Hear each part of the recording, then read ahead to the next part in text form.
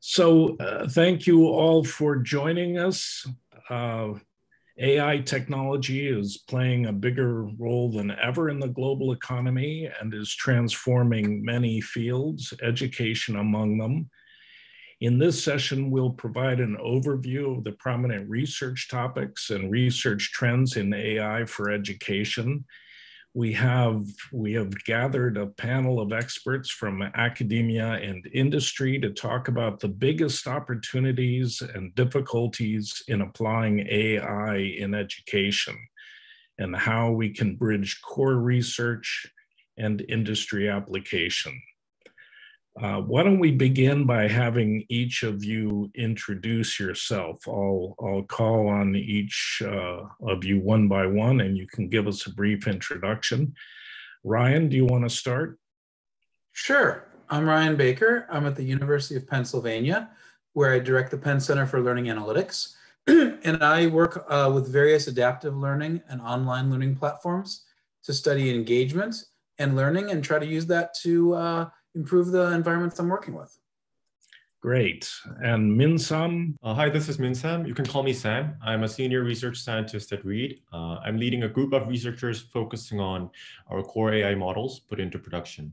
While our group focuses on maintaining and improving high quality education service through the AI model research, the entire research team as a whole also puts emphasis on defining novel tasks and exploring new business opportunities. Before joining Riiid, I used to work as a quant in an investment bank and a hedge fund in Hong Kong. And since financial industry focuses a lot on model reliability and interpretation, and that's exactly what I'm trying to bring in AI industry. Terrific. Zach from UC Berkeley. Hey, greetings. I'm an associate professor in the Graduate School of Education and an affiliate in cognitive science. My work is focused on AI and adaptive learning, and in the last 6 years has been centered around recommender systems in education, primarily higher education and bridges to higher education. Okay, and Phil? Hi, I'm Phil Pavlik. I'm at the University of Memphis, and I'm a cognitive psychologist in the Institute for Intelligent Systems in the Department of Psychology. My research is focused on using computational models of cognition to predict performance, and then using that performance, try to infer algorithms for optimal learning. So oftentimes it's a paradigm where you're student is seeing a number of practice items over a period of time. Okay. And Julian in Montreal. Hi, everyone. I'm Julian Serban. I'm the co-founder and CEO of Corbett Technologies.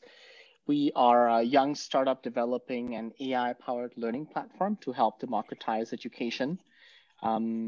The idea is to personalize the learning and make it active as possible based on state-of-the-art machine learning techniques. Okay, there's a lot to talk about. AI, of course, depends on data, and data is what differentiates AI solutions from just rule-based adaptive learning. So we'll start there. I'll open this question to all of you. What kind of data are you each using in your research, and how do you collect that data? I guess let's go the same order that we did before. Ryan, how do you collect the data that you're using in your research? So I use a variety of types of data. I use data on the interaction between learners and learning technologies.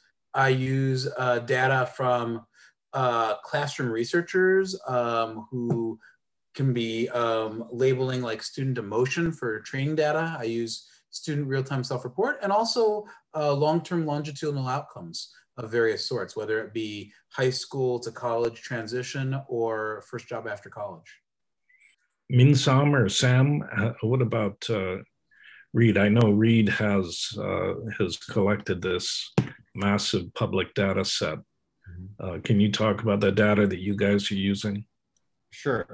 At Riiid, we basically try to take the full leverage of the user experience from mobile and web application platforms, formatted in non-personal identifiable manner.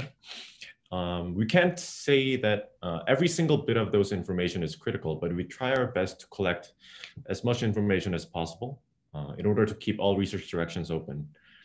And such user interaction data ranges from learning content consumption and question solving and general application usage behavior. We even considered collecting accelerometer and gyroscope sensors from mobile app users. That's interesting. Zach, what about you? Most of the data I'm looking at these days in higher education are institutional data. So for example, we look at 10 years of historic enrollment data from UC Berkeley. The most recent data set has been joined with demographics like race, gender, unrepresented first gen status, and so forth. And we've been working with various systems of higher education to expand and generalize analyses to their data sets. So for example, the City University of New York system has around 18 institutions, and we have a collaboration with them to ask some of these research questions to a broader higher ed data set.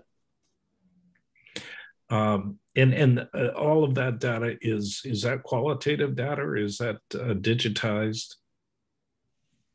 It's digitized. You know, student, anonymized student ID, semester grade they got in the class.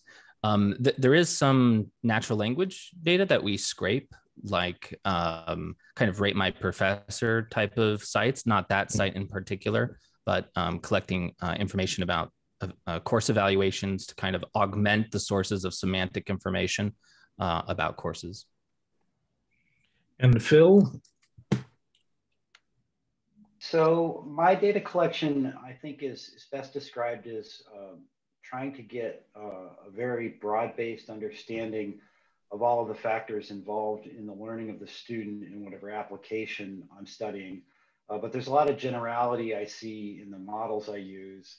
And so, you know, in the past, that's included, you know, kind of traditional measures like when people have done exercises, whether they got them right or wrong, how long they took. More recently, we're also going to be integrating, and we are integrating, you know, sort of motivational measures and measures such as, you know, their reading ability into that quantitative model. Again, we're looking for factors in the student data that are going to be manipulable, easy to manipulate, so as to be able to, you know, control the learning of the student and optimize that learning. And Julian. Yeah, I think the data that we look at Corbett is similar to what Sam was talking about earlier. We track the students on the Corbett learning platform. We track their interactions, similar to what Phil talked about. Like, students on our platform do a variety of activities, from exercises, projects, to watching videos and reading material. And we track all of that. We track how they react, what they respond, the time in between when they log out, when they log in. And then we try to, you know, identify points here that are actionable, that allow the models to take some actions, and then we feed that into machine learning models. That yeah, I mean, one of the things that interests me is whether we have enough quality data sets to do the research that needs to be done in AI for education, and whether there are benchmarks that allow different research projects to measure their success against. Ryan, in your view, are there enough data sets in the field of education compared with other sectors? I don't know that there's ever possible to have enough data sets. There's a lot of good data sets, but I feel like the data sets that are largely available are restricted to a certain set of types of environments. And there's not as much availability. For example, there's a lot of availability in math and in science. There's a lot of availability in intelligent tutors and homework style platforms. There's a lot less public data out there still in things like simulations or games or some other domains. So I think we've got some great data out there, but we could do better still. Yeah, and is there a way that we could be collecting more data? I mean, one thing that strikes me is the world of education remains one of pencils and paper and chalk and slate, or I guess ink pens and whiteboards that don't collect data. Is this something that is going to improve? I would guess as the world of education employs more electronics. Yeah, certainly. Just at my institution, our learning management system, we use Canvas. The institutional entities are starting to open up those data in anonymized form to do research on. We see this in the whole field of learning analytics. And certainly during the pandemic, it was much more digital usage. And I think a lot of that's going to stick around, right, past remote only instruction. Whether or not some of the big players like Google Classroom ever opens up data for research purposes is up to them. But Zoom, for example, all of the chat logs are now digitized, right?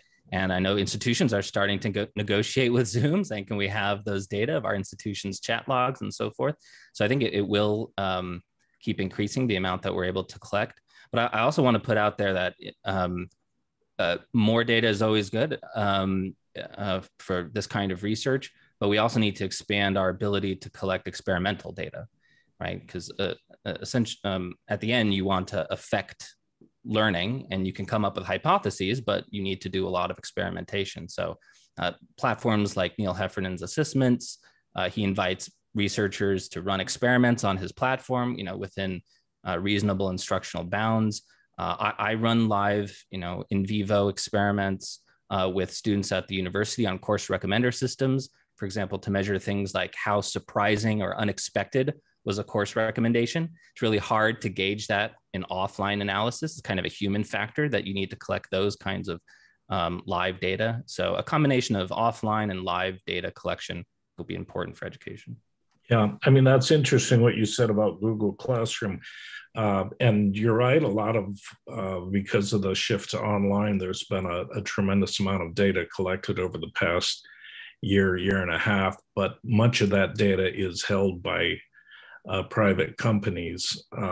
Is there a movement to open that up to the research community and pool data sets? I guess, Ryan, do you know the answer to that?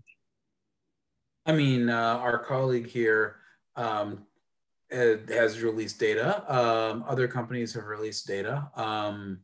Cognitive Tutor, Assessments, there have been a few platforms. I think that the number of platforms that are releasing data is much smaller than the number that are not. And I think there's a lot of reasons for that, including kind of some incentive structure things, concerns about being criticized for violating privacy. The providers who have released data have been able to do it pretty safely and without any adverse effects. But I think there's always a kind of conservatism and concern. But Sam, do you want to say more? Because you've released some data. And we are preparing to launch a service called Riiid Classroom. We do know that we are trying to collect as much data as possible from either Google or Zoom in order to make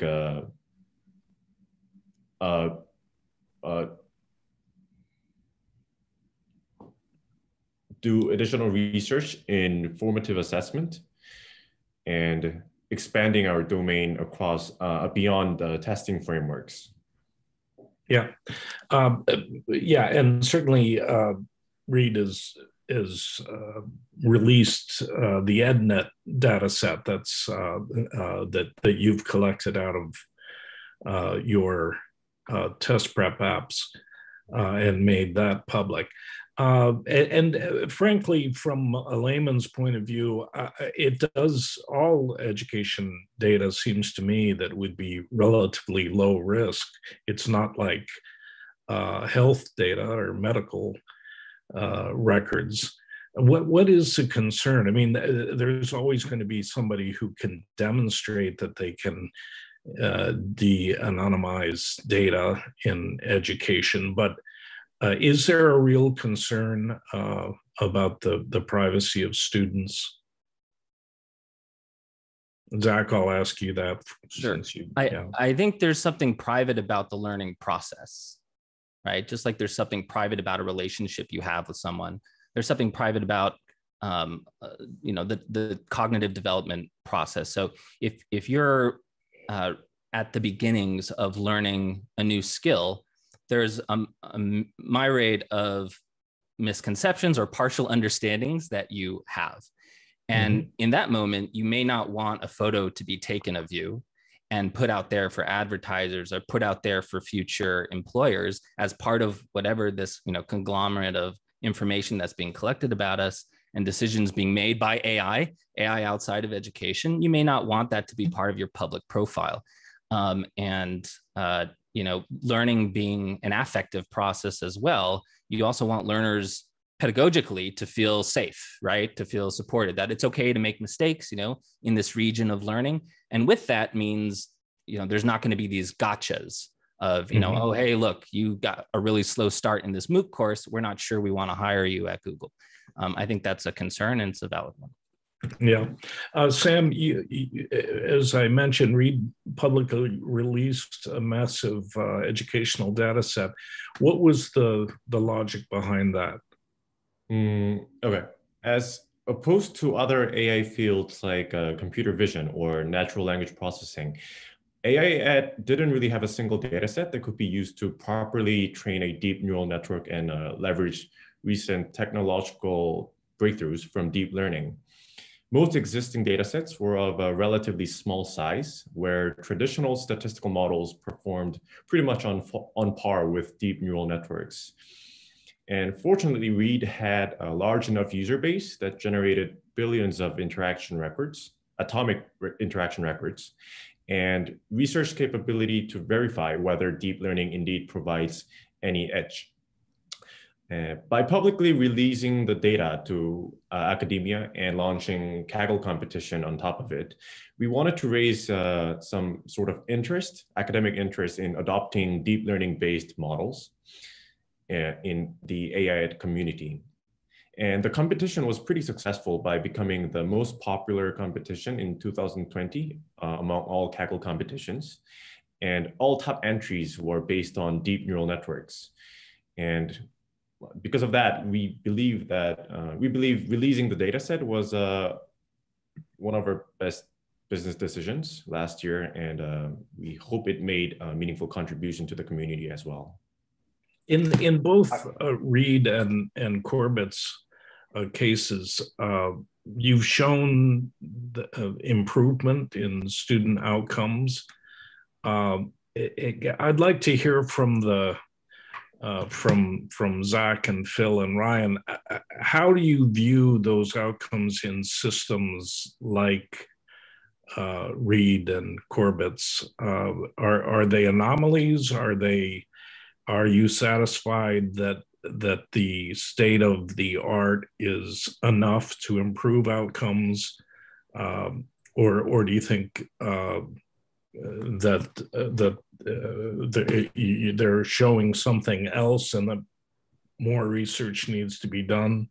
Yeah, and in terms of deep learning, I can't remember which one. I think Zach, you said that you're not using deep learning and you weren't using deep learning in one of the references you've made. Is the promise of deep learning in this regard overstated, do you think? I think that might have been Phil. Okay, sorry. It sounds like I could have said that, yeah.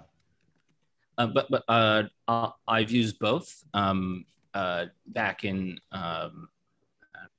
and continue to use both. So the non-deep knowledge tracing has actually there's several options for the non-deep knowledge tracing, but a popular one has been Bayesian knowledge tracing.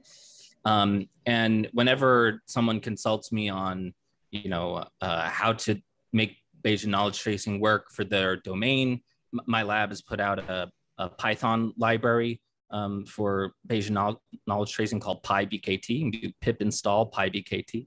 And they ask me, how do we use this in our game, or how do we use it in this or that scenario? And really, it's the power of Bayesian knowledge tracing is really thinking about yourself, what students are learning in the domain, right? Doing that cognitive task analysis, figuring out what is the learning objective, right? What is the purpose of the design of this environment? And so it's kind of the machine learning aspect, I think, of BKT is often a little bit overplayed. It's really the strength of the skill model that makes it work.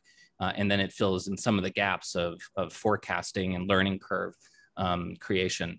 And then I've also used deep models. So for example, when we want to just do pure prediction and not have an interpretation. So in a course recommendation system, we may want to predict what are the likely courses a student will take next. In part, that's a signal of what we could recommend, but it's likely to be stuff that the student already knows about because they're likely to enroll in it. So it could be kind of a signal of what's going to be the most expected recommendations. But in any case, the short answer is I've found deep learning to be very useful for predicting behaviors. Where are people going to click? What are they going to click on next? What are they going to enroll in next? Whereas non-deep models seem more useful, like Ryan said, we're trying to figure out how the deep models can be used for some of the more classical tasks like knowledge tracing. What do students know? And things where you're going to want an interpretation. But behavior prediction, deep models are extremely valuable, in particular because it's often an underdefined domain, right? We don't have a bunch of hypotheses and feature engineering to do for behavior, and deep models can create that semantic space and do embedding and leverage all those data. Yeah, I have a couple of questions that I'd written out before, so I'd like to get to some of them. And on that point of predicting behavior, and I'll ask Ryan, increasing student engagement is perhaps the most difficult problem facing teachers, let alone AI systems. Can you talk about the models you've developed to detect engagement, and how do you think AI learning systems could help increase engagement? Sure. So engagement modeling has been around now for about over 15 years since our first model of it back in 2004. And we can now model in a range of different kinds of learning environments. Simulations, games, intelligent tutors, homework platforms. We can model a range of types of behavioral disengagement and emotional engagement and disengagement. And our models are actually pretty mature in that. But surprisingly, the systems that try to use those to adapt and to improve engagement, it's still kind of in the realm of one-off research projects. And there's been a few of them. Arroyo's work with MathSpring, DeFalco's work with TC3Sim, DeMello's work with AutoTutor. But I think that actually, and I'm going to kind of parrot Phil here a little bit, the act of trying to figure out how to take a student who we know is disengaged and re-engage them in a specific context and environment, especially given the individual differences between students, is much more right now of an art than an engineering practice. We're going to need a lot more successful examples before, and I think that also approaches where you build out a lot of different designs and you try them and you use things like reinforcement learning to figure out what works for who. We need a lot of that. And it's surprising to me how much progress we've made at detecting and how little progress we've made at intervening in that area. Yeah. Phil, can you tell us a little bit about MoFaCTS, the mobile fact and concept training system that you've worked on? How does it help students better understand and remember course content? Sure. Well, right now I'm working on an IES grant from the Department of Education where we're looking at anatomy and physiology. But the whole idea of MoFaCTS goes back to what I originally called the FACT system, which was kind of a way to do that bridging between academia and actual applications in the classroom by providing a kind of a software platform where you could specify, generic content, whether it's anatomy and physiology or math facts or foreign language vocabulary, relatively simple content, I will agree. However, important content nonetheless. Specify that content and then gather data about that content to describe a computational model. And then use that computational model by kind of completing the cycle in an adaptive algorithm in a classroom experiment. And so it's got that sort of laboratory to industry sort of goal to it. So yeah, right now we're doing a lot of interesting testing, like I say, improving the model to add these sort of motivational factors and factors having to do with the things like reading, which is really important for anatomy and physiology, especially since we're in a community college sample right now. And so there are quite a few students who have issues with reading. But yeah, so that's kind of the idea and how that MoFax project has been going. And what are the algorithms or family of algorithms that MoFax depends on? Does it include any of the? Great question. Yeah. So I use what I call now logistic knowledge tracing, which is originally it was the performance factors analysis, and before that it was the additive factors model, and of course the additive factors model is kind of related to item response theory. And so it's one of these models. It's predicting the probability, but I take it quite a step beyond that, because it's not just predicting the probability, but it's how I use that. So my undergraduate work was in microeconomics, and the idea behind the algorithm in MoFax is what you want to do is for each item you want to compute the efficiency for that item, which is a function of the gain if you practice that item now, as compared to the time cost, the likely time cost if you practice that item now, including the possible cost if you get it wrong for having to do additional review. And so you have this sort of gain divided by cost function, this efficiency function. And so that was the original dissertation research, actually, that motivated the whole project, and carries through more than 15 years later now. Is this applying economic principles to a computational model of human cognition. Julian, can you talk about the models or algorithms that you use with in Corbett, and do the strategies that Phil's talking about resonate? I mean, one of the things I'm having a trouble understanding is how much of an overlap is there in the research applications between the different people here, or whether you're each toiling away in a very separate island? That's a good question. I think there's one difference. Again, I'm back to the same point as before, but one difference I think is that in Phil's algorithm, he has a clear signal if the student solved an item or not. It's sort of a binary signal. I believe it's the same case in the framework that Zach mentioned earlier, the Bayesian knowledge tracing library. You need to have that in order to update your parameter estimates over time. But in our case, we don't have that. We have sort of student answers or essay answers or code solutions that might or might not be correct. And so we have to operate in sort of a very, like it's a even more probabilistic framework where we have to make some assumptions, like, oh, there's this probability that the student that solved this exercise. And based on these probabilities, we then make an inference about their learning state or their knowledge state. But I mean, ultimately we solve similar, there are some, very similar problems. One of the big things we do is a type of reinforcement learning where we try to select the right type of feedback for a student. So let's say a student is doing an exercise, they get it wrong. Again, probabilistically, we can't be sure until we've had, a set of teachers review it. Even one teacher is not enough actually to get a good estimate.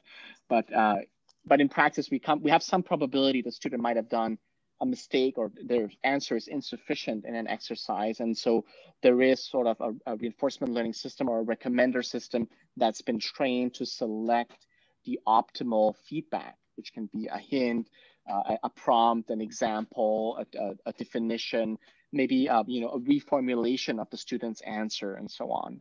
And so we're using these kinds of algorithms, which in our case, it's not Bayesian, but they do include many features about the student. And many of them are interpretable. So we understand, oh, this feature is being triggered for this type of answer. And we can see, oh, that makes sense when we look at it. And other features cannot be interpreted, but are still relevant. They're correlated. So we let the model chew on them and make a better prediction if it can.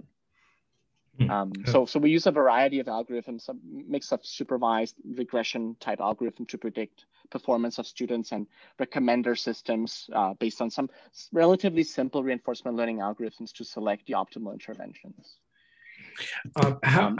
Go ahead. Was someone going to say something there?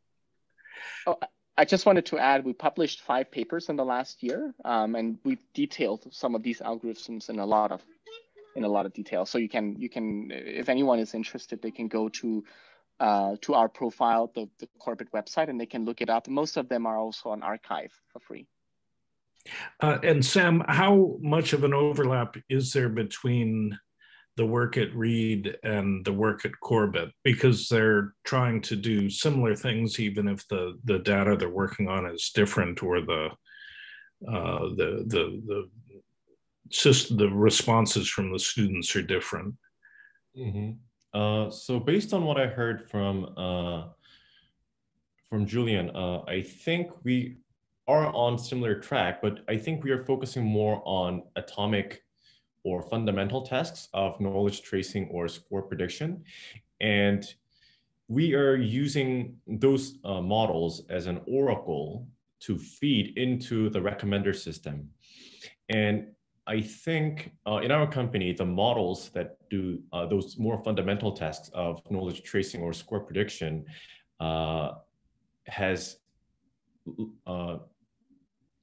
their maturity is much better or larger than that of recommender system. And in terms of algorithms, I think we would probably be using very similar class of algorithms. So we combine classical algorithms along with the more modern algorithms and take a look at whether they are in sync or not.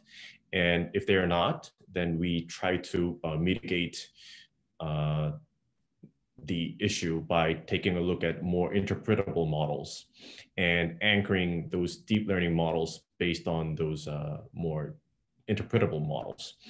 And I think one of our best advantages is that we have large user base and we can do a lot of live parallel testing of different algorithms.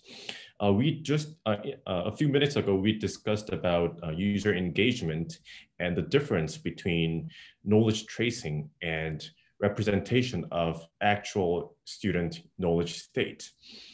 We might not be answering the hidden layer or the gap between those concepts, but when we conducted live testing of different algorithms, the discrepancy between models in terms of those quantified metrics, for example, classification accuracy or area under ROC, they did make difference in user response. For example, if the quantified metric is a bit higher in algorithm B over A, then the service generated metrics, for example, a user retention rate or user usage hour was meaningfully higher than the other algorithm. Okay, Zach, you use behavioral and semantic data to map paths to cognitive and career achievement. I actually copied that from one of your sites. Can you tell us how, what algorithms or models you're using and how you envision that work being applied in real life? Sure. So the general suite of models that's currently describing is essentially virtual advising, right? In higher education, 2 million or so students join higher education in the United States at two-year public institutions, community colleges. 81% want to transfer to a 4-year, but after 6 years, only 13 have. And so the more advising could be part of a socio-technical solution. And there have been initiatives to try to pay more advisors, but that's eventually going to run out of money. So the effort of what is called the Ask Oski project has been to see where can we use machine learning and kind of human-centered studies, sometimes called human-centered AI, in order to augment advising and help students to their degree and eventually career goals. We haven't yet gotten to the career part, but we're getting there. So at a liberal arts university where you have a high degree of freedom and elective choice, there's a different set of algorithms that might, in different considerations than if you're in a program that had very low elective choice. So when it's high elective choice, it really is a recommender system as opposed to just saying, do this, right? You get to choose how you want to satisfy, your American histories requirement, which is something at UC Berkeley. And so acknowledging that students have choice, and especially when you're at the age of higher education, you want to also kind of nurture a sense of agency. And so one of the features of a real deployed system at the institution that my lab.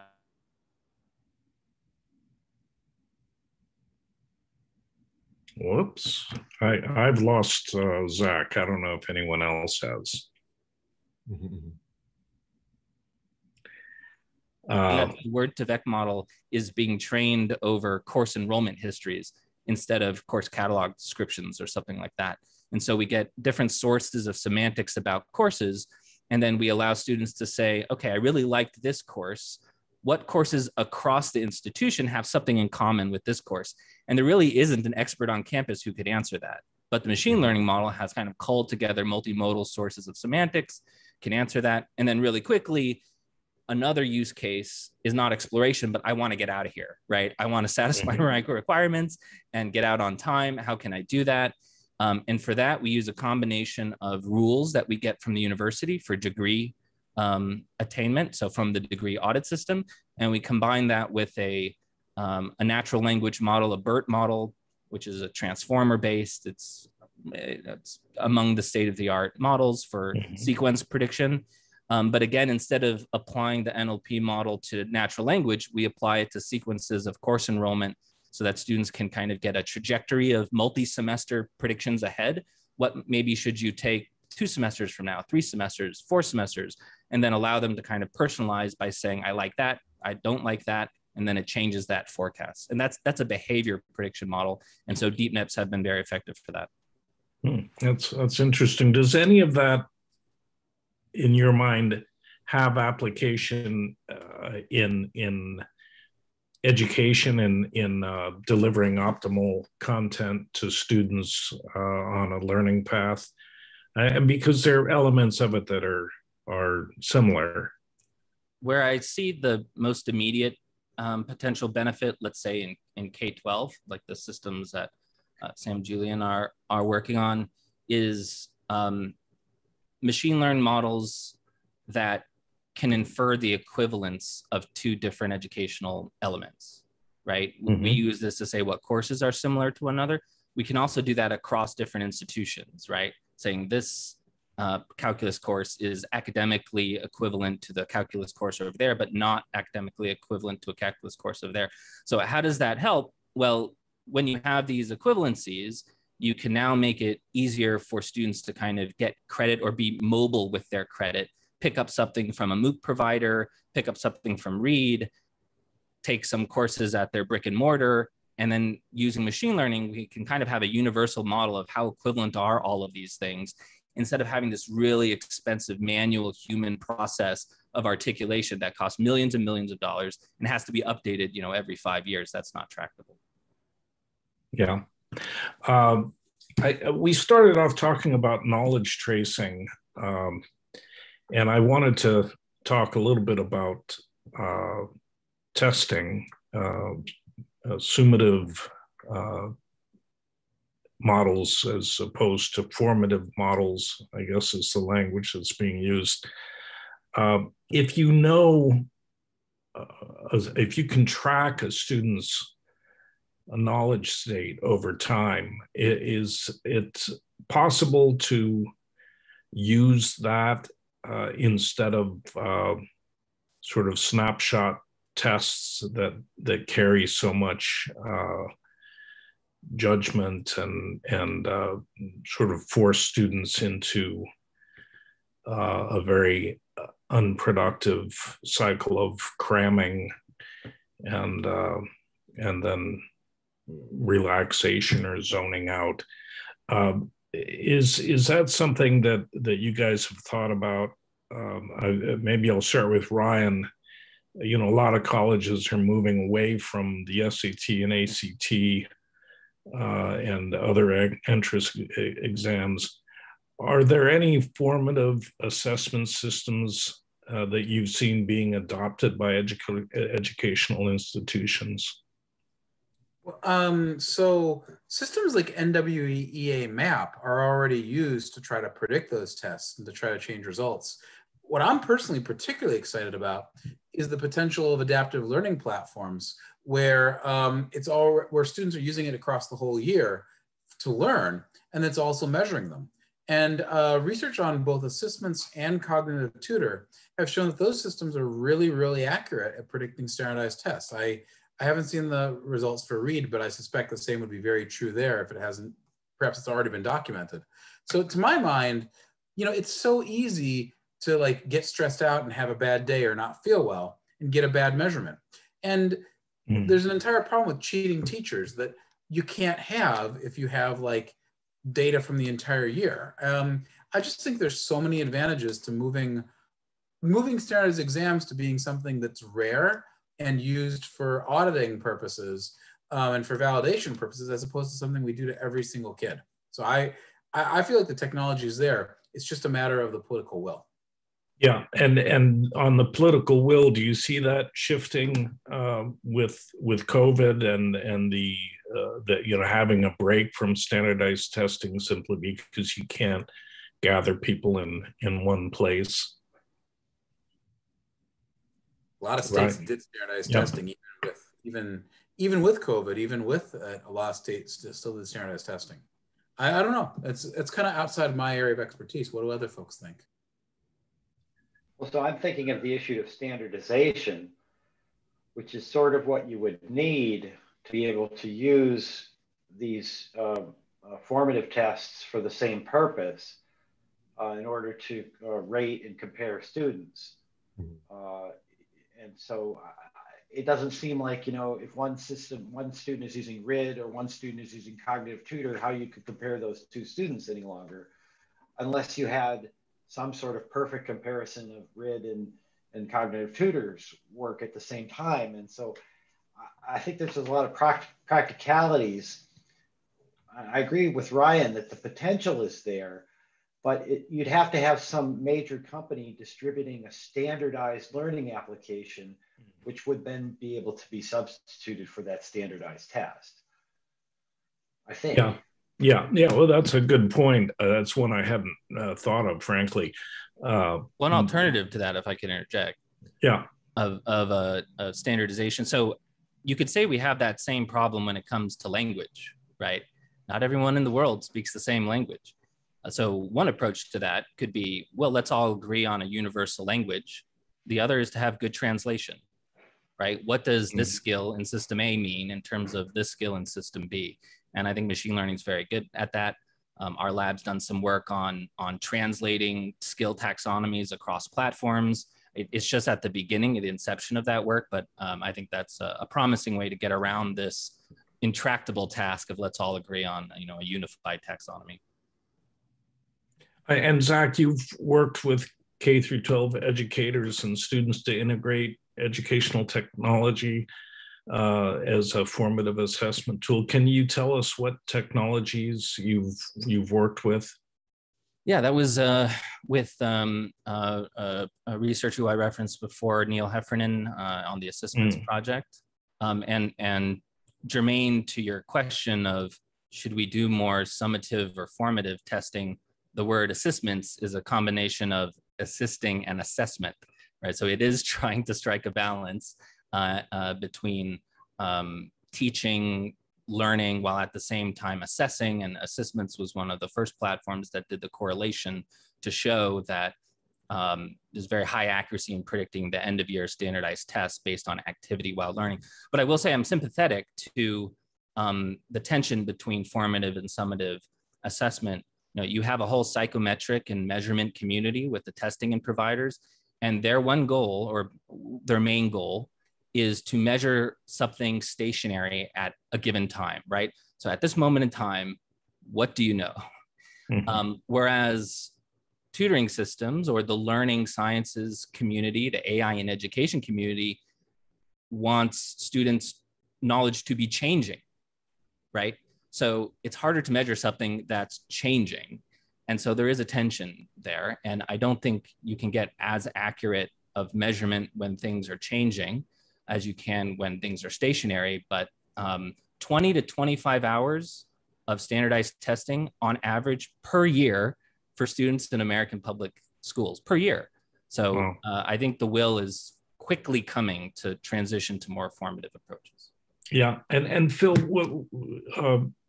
Zach mentioned this translation between systems and deep learning being able to possibly do that. What do you think of that as a solution to the standardization issue? Well, I mean, it's not impossible for sure, but it does sound like it would require a lot of work, and it still would have some sort of limitation because you would only be able to do it with the most important software out there. You couldn't do it with, John down the street software. You would need to have some sort of standard, but it's possible that you could do something like that. That makes sense to me.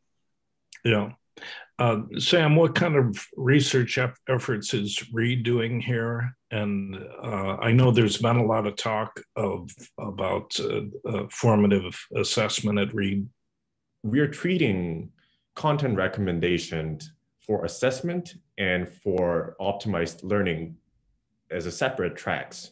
So in the user's life cycle, they are continuously being assessed while they're consuming the learning content simultaneously. So we keep continuously changing knowledge state of all the users.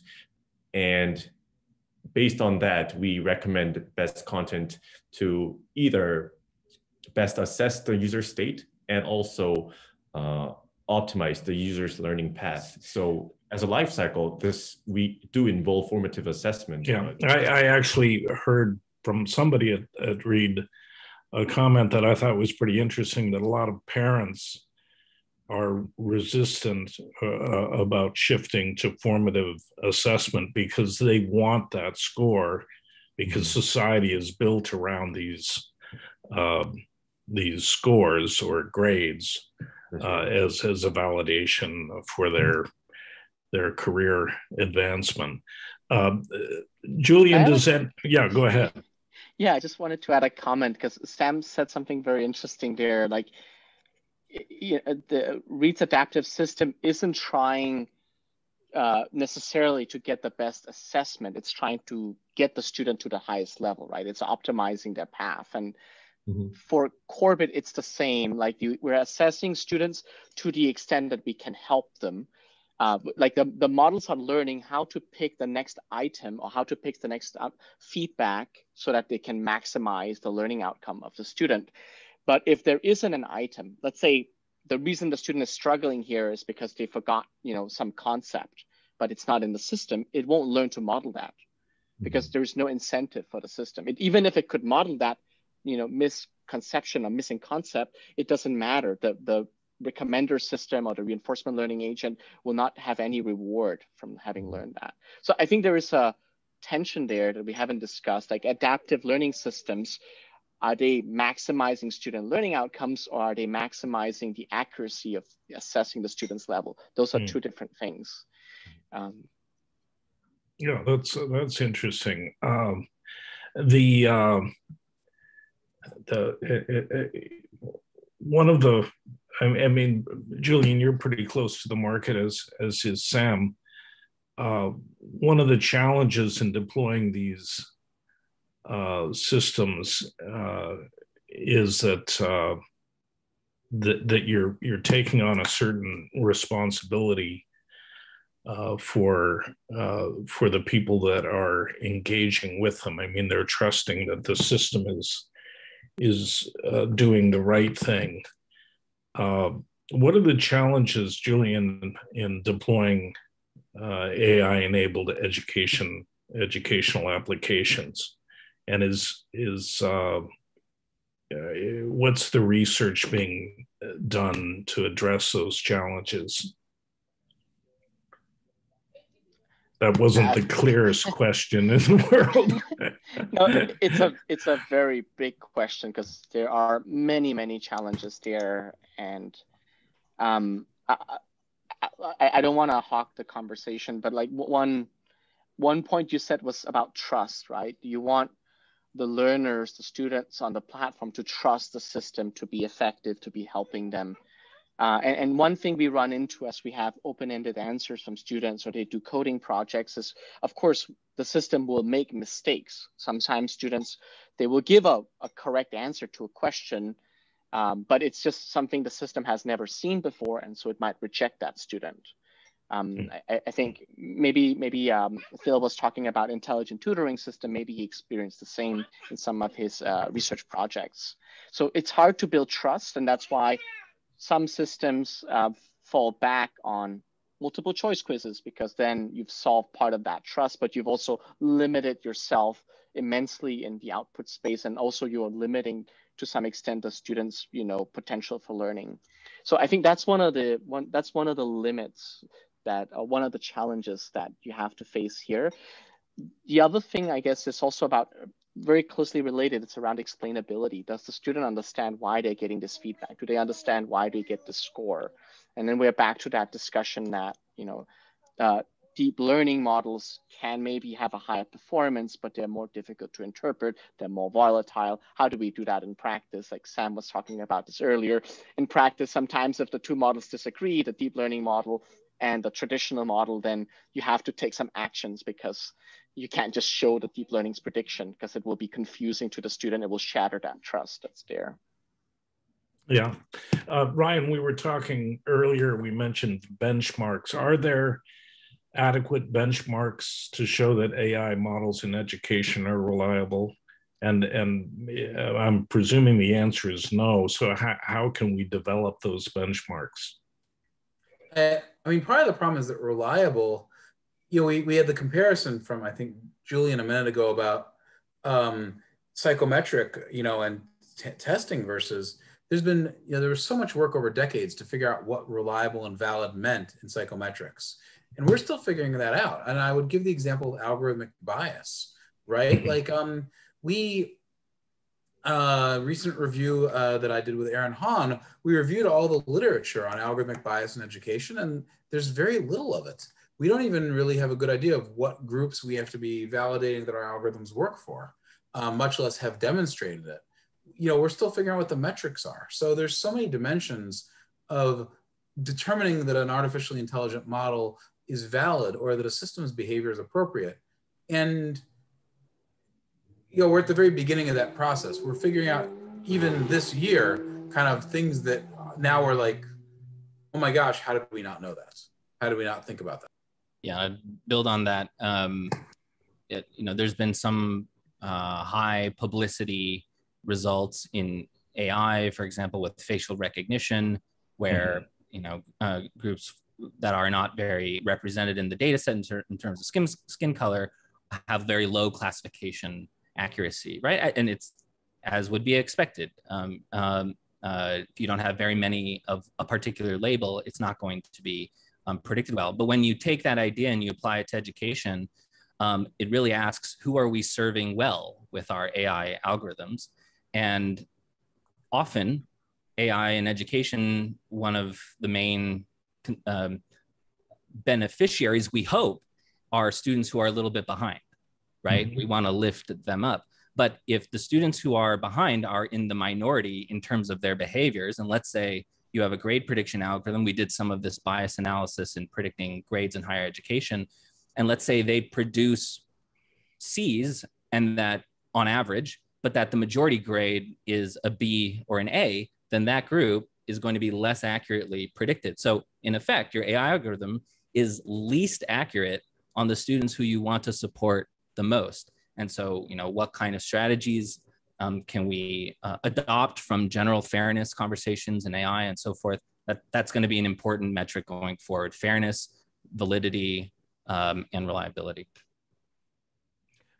Phil, in your view, how can we use AI to improve education, and what is the area that needs to be explored most?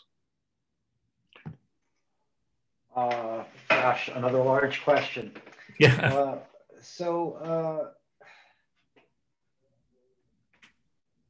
On some level, I think that these equity questions are going to become increasingly important because the students who can afford good teachers are probably not going to be the first ones to use what we build.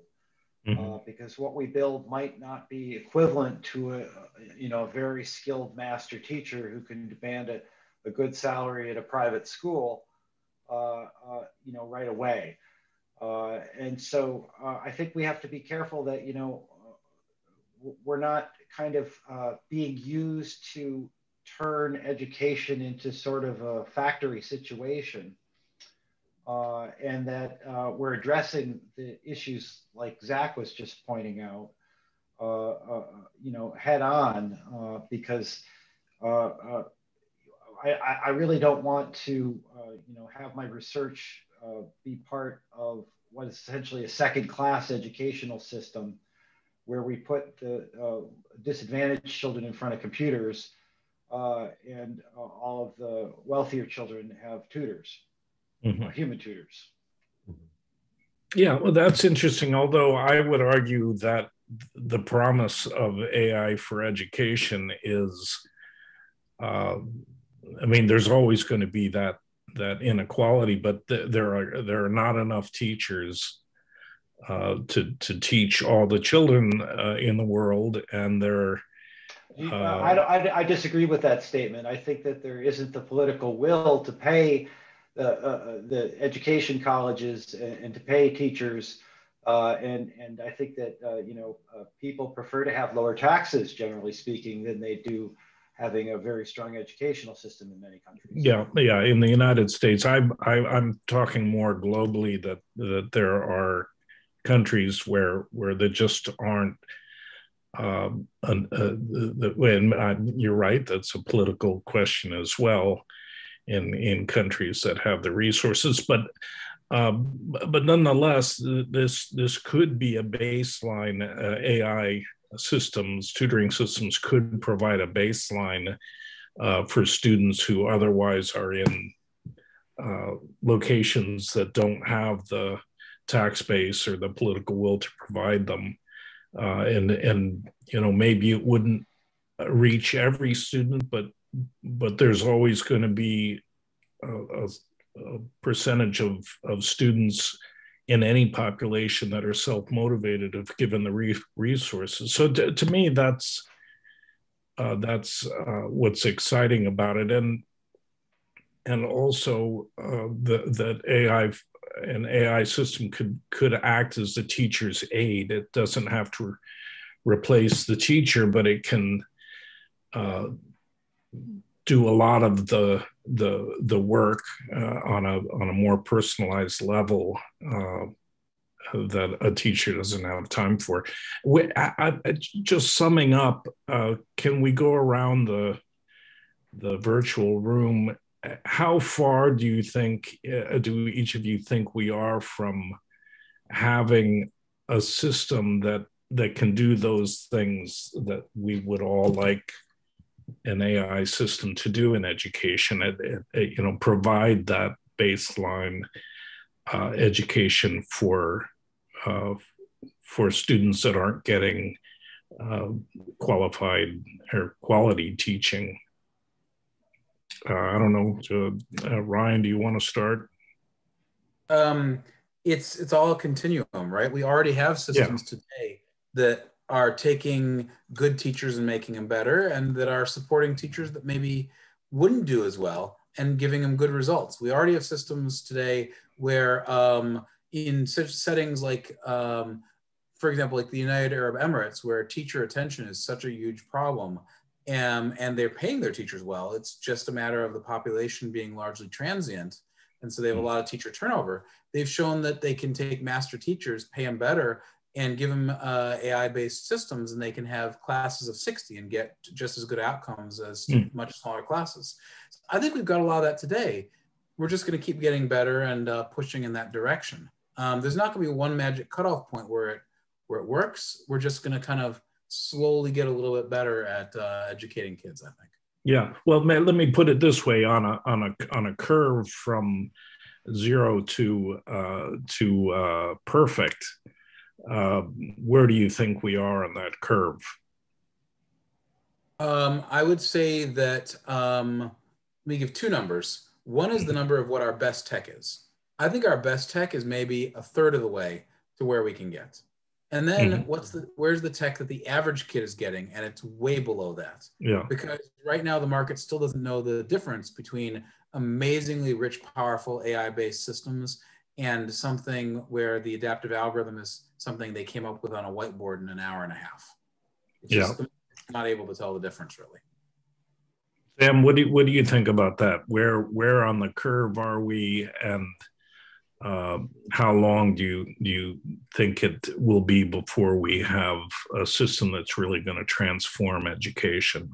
Working in industry, I think I must be a bit more narrow-minded than the other scholars here, but I would say in order to make AI ed as popular as other more successful machine learning domains like computer vision or natural language processing, where recent modern technologies has provided more than 20%, 30% advantage over classical methods. And there are a lot of other technical bottlenecks at the same time. For example, the difficulty to obtain data, as we discussed previously. I think that's one of the most critical bottlenecks. And there would be other political issues as well, as you mentioned. And but we're trying our best to make it as soon as possible. Zach?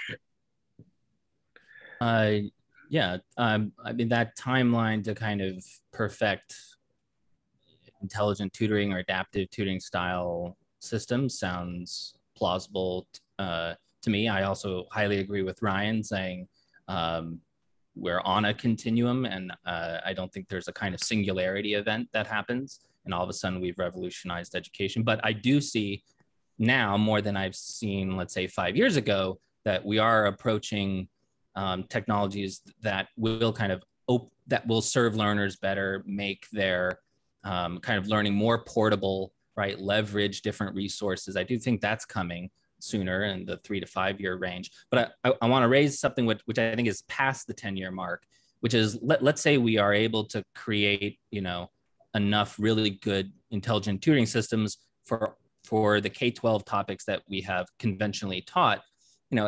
Every 10 years, there's some big innovation, or there's always some big innovation coming, whether it's the internet or data science, right? Data science wasn't taught 10, 20 years ago. There's always going to be new material that needs to be taught. And all of these adaptive systems so far are really more about curriculum.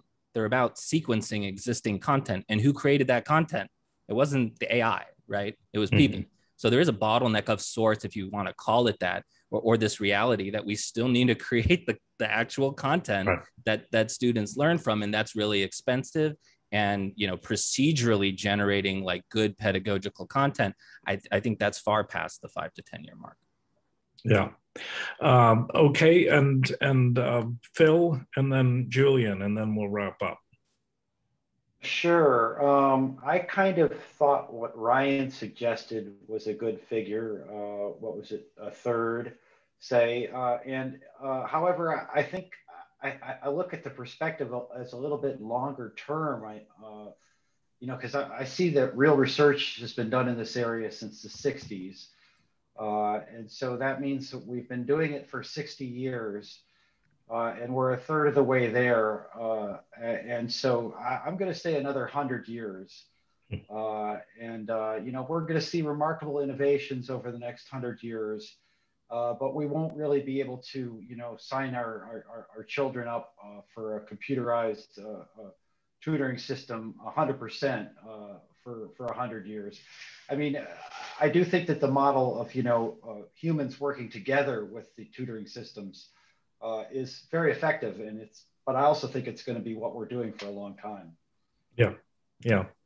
And Julian, you get the final word. I think like Ryan was saying earlier, we're maybe 1/3 of the way. I think maybe where I disagree is sort of in the timeline with Phil. I think in 5 or 10 years, we will make huge strides. Just a few months ago, we published a paper in AI in Education conference showing almost double learning gains for students using an adaptive system versus a traditional online MOOC. So I think we've come far already, and in the next few years, we will make huge progress. I think Zach mentioned the problem of generating content. Last month, we just published a paper, a transformer model that can generate millions of question-answer pairs in hours and generate very high quality. Whether they will actually help students learn or not is another question, but there is, you know, the technology to generate content, to generate exercises, projects, even literature. You have, you know, models that are being used to generate fake news. The same type of models we are using at Corbett to generate, you know, examples, definitions, explanations.